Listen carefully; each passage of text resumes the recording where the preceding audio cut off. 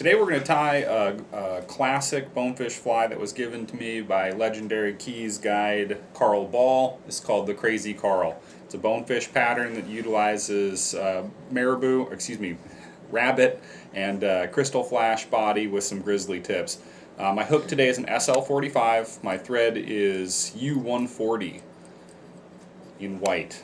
So I've made a little base wrap along the entire assembly there. I'll grab a small gather of pearl colored crystal flash.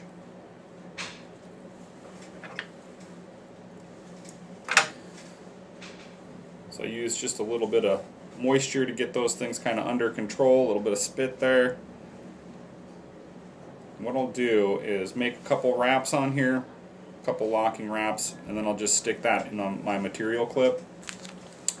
Next thing I'm going to do is I'm going to take some rabbit, just white rabbit strips. And instead of using the whole hide here, all I'm going to do is just cut off a piece off the hide.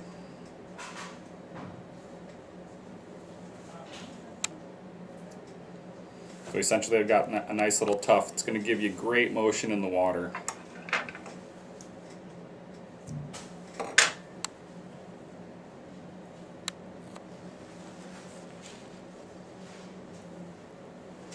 Next thing I'm going to do is I'm going to embellish that just a little bit with a couple of hackle tips. These are grizzly hackle tips. I'm going to put one on each side and kind of tie them in that splayed Keys fashion.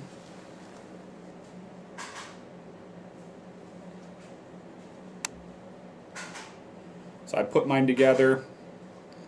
Hold them together. The key to these splayed wing deals is to not let go of the feathers with your non-dominant hand, and that way when you're actually tightened down on them, they stay in the position that you want them to instead of sliding around on you.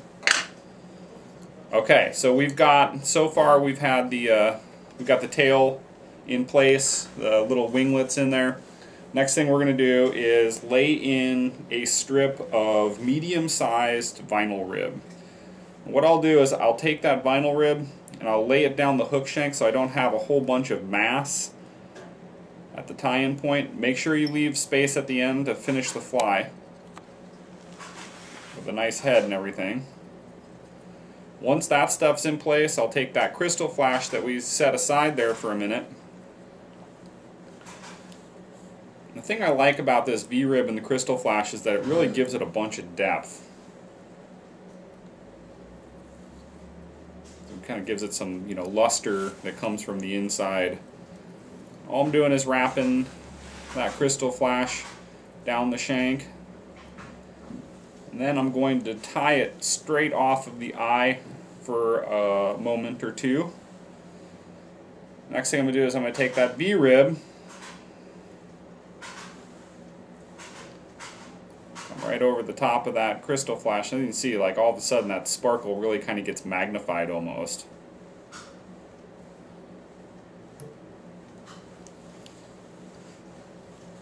A couple wraps on each side of that V-rib to really lock it in place so that when you let go it's not just going to unravel on you. Nothing worse than that.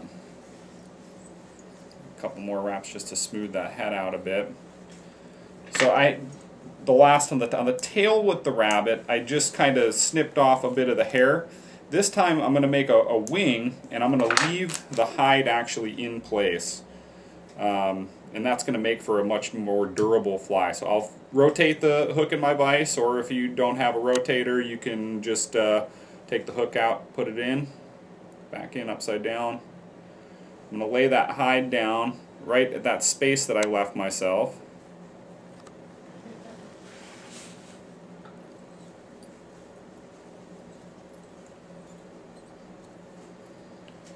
So there we've got a nice overwing.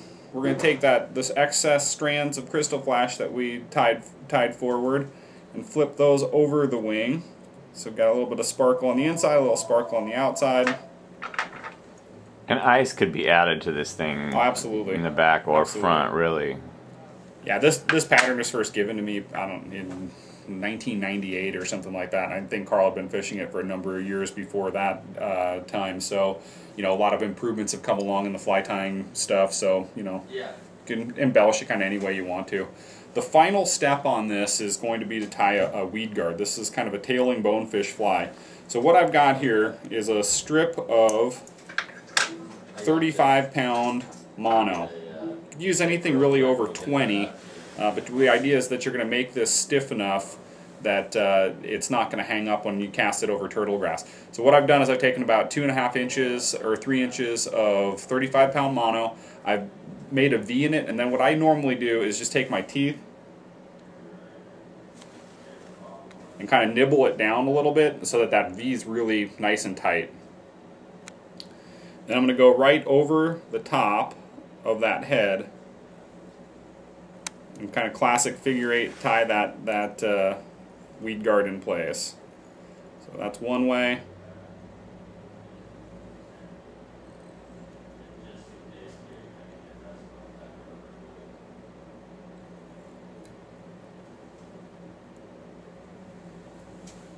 Kind of a little straggler piece of crystal flash there.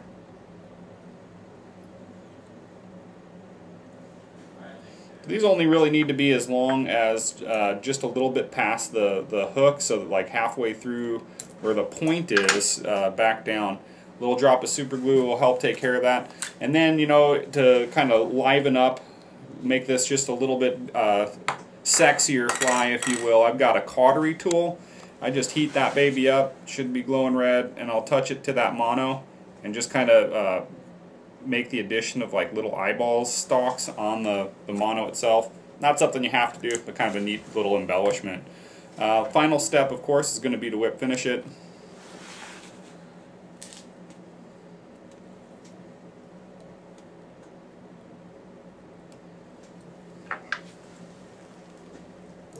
And there is a completed Crazy Carl. It's one of my favorite tailing bonefish flies, and of course we could add B-chain eye to it or lead eyes to it if we were fishing slightly deeper water. It's worked really, really well in the Bahamas and also in the Northern Keys. Again, one of my favorites. Hope it's one of yours too.